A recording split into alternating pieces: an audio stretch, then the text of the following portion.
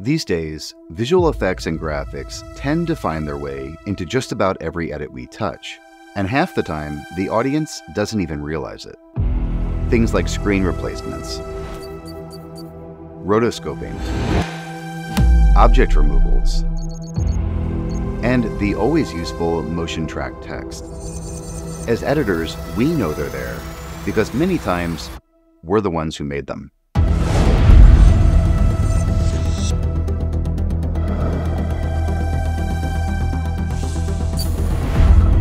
Hey, I'm Chris, lead trainer at Film Editing Pro, and I'm going to be your guide for the next 3 videos. In case this is your first time learning with us, we're a team of professional editors working in and around Hollywood, California, with a wide range of well-known studios and networks. The goal of these next 3 videos is to start teaching you the kind of visual effects and graphics that you can use in your everyday work as editors. We've got a lot of cool stuff to show you, so let's dig right in. So when you think of visual effects, what comes to mind? Maybe it's the stuff that's completely CGI, like flying dragons, giant transforming robots, and whole fantasy worlds created inside the computer. That's all pretty amazing, but it's a whole other level of expertise and not really what we as editors need to do on a daily basis. So maybe it's working with some of the stuff that we mentioned earlier, like rotoscoping, screen replacement, green screens, and motion tracking. We'll get into a bunch of that here pretty soon. But you know what I bet you're not thinking of? Footage stabilization. Still awake? Or did I immediately bore you to sleep? All right, well, bear with me for a second, and I think you're going to appreciate what you're about to learn. Here's a common scenario. You've got some footage, usually a handheld shot, and it looks great, but it's super shaky and feels pretty unprofessional. Depending on the editor, there are 3 options here. Option number 1 is to cut the shot into your timeline and then do nothing to fix it. Not cool. Shame on that editor. Option number 2 is to apply a stabilizer in your editing software. Now, this is what most editors would do. Depending on your software, your results will vary. Premiere's Warp Stabilizer does an alright job, but you can see that it's not that stable, and true to the name of the effect, it's a little bit warpy. DaVinci Resolve also does okay, but there are still issues, like here and here. Final Cut Pro and Avid, well, they have similar problems, you get the point. Option number 3 is to make just a little bit more effort and use some VFX skills to get it pretty close to perfect. But we're going to go with option 1 and do absolutely nothing, lesson over. Just kidding.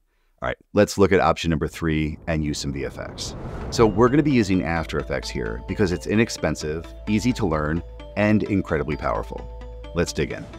There are 2 methods we're going to look at here: advanced use of the Warp Stabilizer tool and the 2-point tracking method. Let's start with number 1. Now, for you Premiere users, this is going to be familiar because After Effects also has a Warp Stabilizer tool. If we search in the Effects panel, drag it onto the footage, and simply let it analyze, it's going to look a lot like the result that we saw from Premiere. The problem here is that the stabilizer sees the foreground in focus and the background is out of focus. So it tries to stabilize the moving face of the woman in the foreground instead of the shot as a whole. This results in a lot of background distortion and a bad end product. In Premiere, that would be game over. There's nothing more you can do. But in After Effects, we can tell the stabilizer exactly what to stabilize and what to ignore. So go ahead and select the Warp Stabilizer here and open up the Advanced tab. You might have tried to turn on the Detailed Analysis and run the track one more time, but you're going to end up with the same result. So instead, I'm going to say Show Track Points and check that on. Now the stabilization disappears for a second, but I have all these little points right down here. If they're hard to see, you can increase the track point size right here, and there we go. So now we have all these easily visible track points. I'm going to go backwards in time to right about here where the woman is close up in frame, and I can see a lot of track points on her. And here's the cool thing. I can simply select all these track points right here in my composition with a lasso. Draw all the way around the ones that are on her face and her hair. Just get those ones on her face here and on her body. And with them all selected, simply delete them with the backspace key. Now I'm going to go ahead and use the playhead and go backwards just to make sure I didn't miss any pieces. So just wherever they keep popping up, just move the playhead, circle them, grab them, and delete them. You can keep doing this while it's restabilizing even. Just grab these unnecessary track points here and delete the ones you don't need. It should start to automatically realize what you're trying to do with it. Just delete these track points again, a little bit more as she lifts her head up, and just generally try to get rid of any of the track points on our crying woman here. All right, I'm just going to speed this up a little bit. Now, once it's done stabilizing, we're going to turn off the show track points right here, and we'll play it back to see how it looks.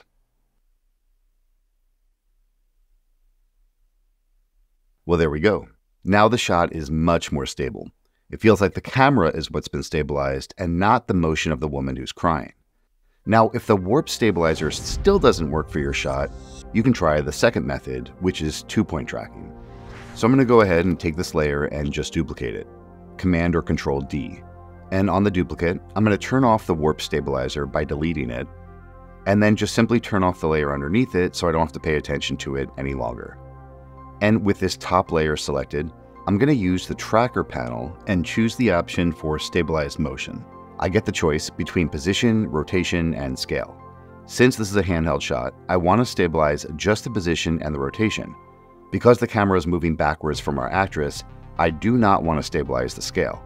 Otherwise, it would kind of lock everything into the frame together right here. Now, since we want to stabilize the shot as a whole, we're going to track the background instead of the subject. But it's out of focus. So to make it easier for the trackers, I'm going to zoom in and just enlarge these trackers quite a lot. Kind of like this. Move this first tracker back over here, maybe to the background, right around, let's say here. Just choosing a point of contrast. Now I want to point out that this center smaller box should go around a distinct feature that you want After Effects to track. The larger box is the search region where it's going to look for that feature. Think of the larger box like the tracker's peripheral vision. Just don't make it too big because it's going to get really slow. Make it just large enough so that the tracked feature is still inside of the bigger box as you step forward or back by a few frames. So we're trying to track 2 points that are across the screen from each other so that the tracker can get a sense of how the whole image is moving. On the second tracker point as well, we'll make both boxes a little bit bigger. And choose a point on the right-hand side. Again, something with some color contrast would be useful. And just make these boxes much bigger so we can actually track these points. And then go ahead and track forwards and see how it goes. And once your tracking is complete, go ahead and click Apply here and choose OK. And we're going to see that the layer sort of moves out of the way. When you apply the tracking data to your clip, it's going to add all sorts of keyframes to the anchor point, position, and then if you chose them, the rotation and the scale. So you can simply press UU to collapse your tracks again. So let's have a look. So it's definitely keeping that background stabilized, but it's not actually repositioning the layer for me so that I don't see these edges. What I can do is come over here to this layer and find the point where the layer looks the most off, like right about here. I can right-click and say New Null Object, and then take this layer and parent it to the null object here. Then on the null object, open up your scale, position, and rotation properties, and make an initial keyframe for all 3 of those. Now, anytime we move, rotate, or scale the layer, we'll automatically create keyframes. So just start increasing the scale of the layer a little bit, just like this. Maybe change the position so it's better placed in frame. And then go ahead and just move, rotate, and scale the layer as needed to keep this object pretty centered throughout. Don't make too many keyframes, just every couple seconds when you see that things are starting to look off. Great. And we can select all these points and press F9 for easy ease, and then see how that looks.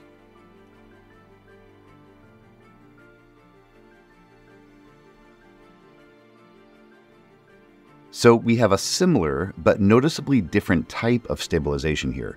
You can pretty quickly and easily try both methods to see which works better for your particular shot. All it took was a couple extra steps that the average editor probably wouldn't either think to do or know how to do. Now let's take a look at another highly useful and common VFX technique for editors, keying footage. Just so we're all on the same page here, keying is a technique that creates transparent areas in footage based on its color, like with green screens, or its luminance, which are the black and white values in the footage. This is useful for things like separating a subject or an object from the background, punching out areas like TV and phone screens, and allowing you to color correct different parts of footage independently. Keying is a straightforward concept, but as with most things, there are challenges. Let's look at a common example, separating a subject from a green screen. So here we've got this newscaster. On the left, we've got the result of using a color key in your editing software. Pretty unacceptable. On the right, we've got a properly keyed shot using some additional tools and VFX knowledge. When keying, you're going to run into all sorts of issues. Keying is complex. Way too much to fully get into here in this one video today, but I do want to give you an idea of how we approach it. So there are two important takeaways I want you to walk away with here. First, the specific effects that we used, and second, the overall keying strategy. Let's have a look. Okay, so here's our newscaster. Now we made a mask around her, and I'm going to turn off the effects for this layer for a second. You can see that the raw footage is very flat. She's on a green screen. Now under my effects controls, we have a lumetri color with a custom LUT that was given to me by Leon, one of our other trainers. Then we used key light. Let me just go ahead and turn on all the effects here, and we'll look at each one at a time. We used 4 primary effects. Lumetri hosted our LUT and gave us control over the look of the footage. Not so much used for keying, but an important step nonetheless when working with raw footage in After Effects. Second, we used key light as the primary tool to punch out the green screen. Key light has a lot more control over what is keyed out and what remains than you're going to find in most editing software. So it alone is going to get us much further than a basic color or chroma key effect. Third, we have something called Key Cleaner, which is used to refine the edges of our subject. When I activate that, it begins to clean up some of the edges. Let me just zoom in so you can see some of those finer details. Very subtle. And fourth, we used Advanced Spill Suppressor to eliminate the color cast from the green screen on our subject. So when I go ahead and enable that, you can see that a lot of the green that was in her hair specifically goes away. So those are the basic effects. But what's equally important when keying is the strategy. Specifically in this case, keying the hair separately from the rest of the subject. The challenge here is the newscaster's blonde hair.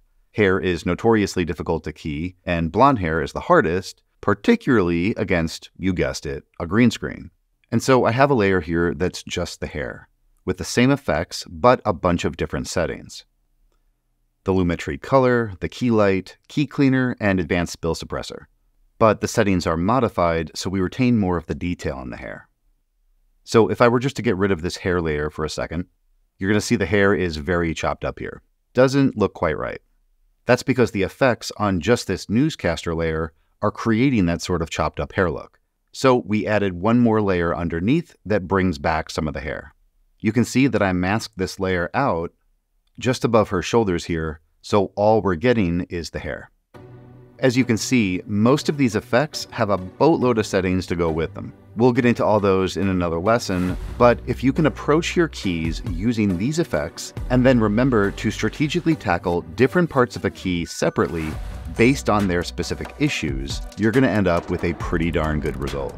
Stabilization and keying are pretty big topics, but hopefully these last couple techniques have given you an idea of what's possible with a bit of VFX knowledge added to your editing skills. The days of an editor perched atop a creative throne, cutting only the picture and the dialogue, are pretty much over. Yeah, of course, the top 1% of editors who work on big-budget Hollywood productions do get the luxury of a large team to support them. An assistant organizes the footage, a music editor handles the music, another builds the sound design, an outside VFX house handles all the visual effects and the graphics, and a colorist corrects and grades the footage. In reality, most editors are not in that position. Most editors are a one-man or one-woman show. And that means if you don't know how to do something yourself, you've either got to hire someone to do it, which is expensive, or you just got to leave it out entirely, which results in lower quality work. Nothing that we do as editors is rocket science. Sure, it can be complex, but it's totally learnable within a reasonably short period of time. And of course, these days, you can do it all from home. The training we've put together is designed to empower you to create the types of visual effects and graphics that you're going to need in your edits all the time. And it's going to make a very big difference in the overall quality of your work and the professionalism of your final product. In a couple days, we'll be looking at the graphics side of things. In particular, how to elevate mundane images, footage, and other assets into professional-looking highlights of your video. Have you ever tried your hand at making visual effects before? Leave a comment below, and we'll see you in the next video.